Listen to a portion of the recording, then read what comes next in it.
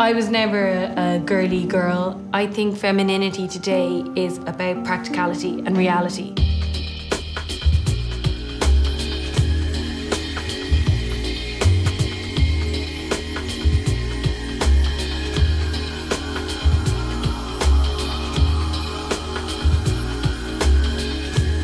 We're actually a studio of all women, which just kind of naturally happened.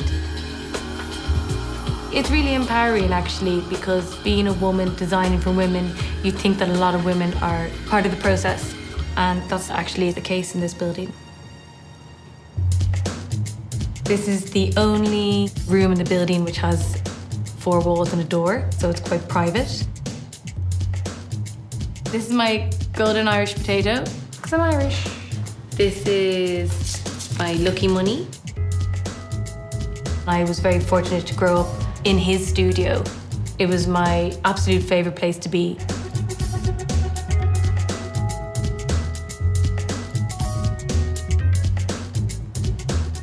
I don't do mood boards for a collection, but on this wall I have things that are always inspiring me or that I'm connected to, like Louise Bourgeois and her big pink boobs, which is so amazing because it's something very feminine, but they're hard and it's very sculptural. I love that contrast. When I'm in here, it's usually when I have my little sticker on the door, I'm like, do not disturb, which most people ignore.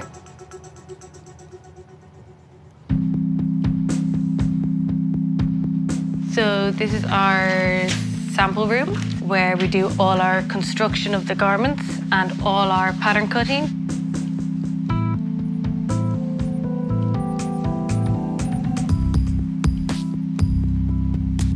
We're working on all our invitations for the show, but this season they're all stitched within the studio, so you can see the girls here are working on it now.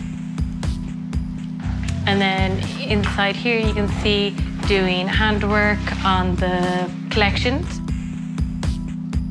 I did one show 8 months pregnant, so it was impossible for it not to really influence the collection. We did all these red drippy earrings, which were supposed to almost be like blood, and it was all very, very grotesque. But it's a reality. I want to be very honest with what I do. I don't want to create a fantasy. You know, I want to tell a story and I want to create an emotion.